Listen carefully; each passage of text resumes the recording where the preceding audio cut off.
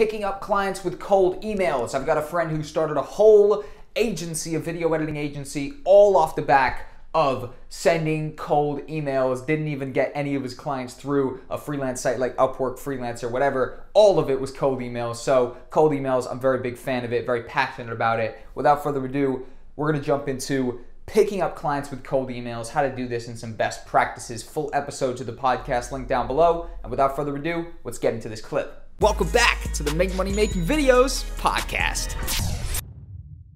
Picking up clients with cold emails, cold messages in general. There's been a few types of, and we'll add on to the YouTubers thing, because picking up clients with cold emails is a great way to get YouTubers. Right now, if you want a YouTuber to edit for, right, find a YouTuber, which is the tougher part, right? Find a YouTuber that's you know, that maybe doesn't have an editor and stuff like that, and simply go to their About section. That's all you got to do. You just got to go to their About section. Their About section will have an email there. Every time. Like, it's weirder if they don't have an email there. And also, like, at the very least, they're going to have a link to their social media. So go to the YouTuber you want to edit for's About section on their channel, and there should be an email. Send them an email because it's a more official channel. But if they don't have an email, DM them on Facebook, Twitter, or Instagram. Ideally Instagram and Twitter, because people don't use Facebook as much anymore. So DM them and say, hey, I want to edit for you, or say on email, hey, I want to edit for you, and make it in a way that, you know, sounds valuable to them, not just you. Like, hey, I want to edit for you. You need to pay me $100 because that's what I want from you. And fucking stupid person email. Obviously, don't send that. What you want to send is something that obviously appeals to their self-interest. Hey, how's it going? I saw you guys are putting out 4 videos a week. I think you guys could really put videos out every single day if you brought someone onto your team. Therefore, your channel would do even better. I'm working with this guy here. When I started working with him, he was only uploading 3 videos a week. Now we're uploading 7 videos a week. I'd love to do the same for you. That seems like it's appealing to them, doesn't it? And I made that up on the spot. We could really put a little bit more thought into it and have maybe something even better. And, you know, YouTubers are phenomenal candidates because at the end of the day, they're not the most professional people in the world anyways. So, you know, you're not going to be doing some next level fucking contract, all this nonsense. A lot of the time, it'll just be a basic deal based on the sum per video, a flat rate per video, whatever the case may be. Nightclubs you can pick up with cold messages. The first main type of videography I did was live event videography in nightclubs and venues. I've shot about 50 different nightclubs and venues all across the UK in so many different places. London, Bristol, Plymouth, Torquay, Exeter,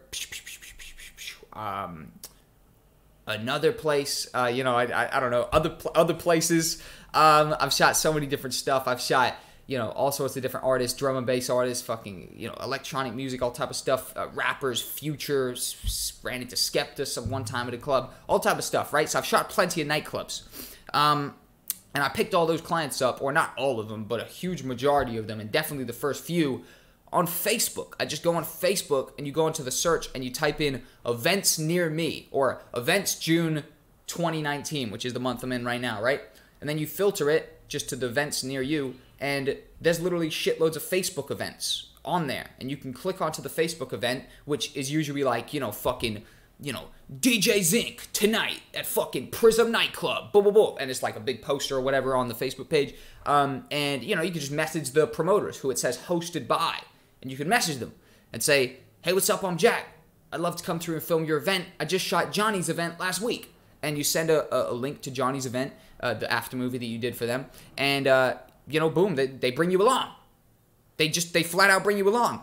And the more you do with these, the more promoters you meet. And, you know, inevitably promoters, you'll meet some that are your age, inevitably make some relationships with those promoters, and then get recommended for future stuff. So picking up clients through cold messages works 100%.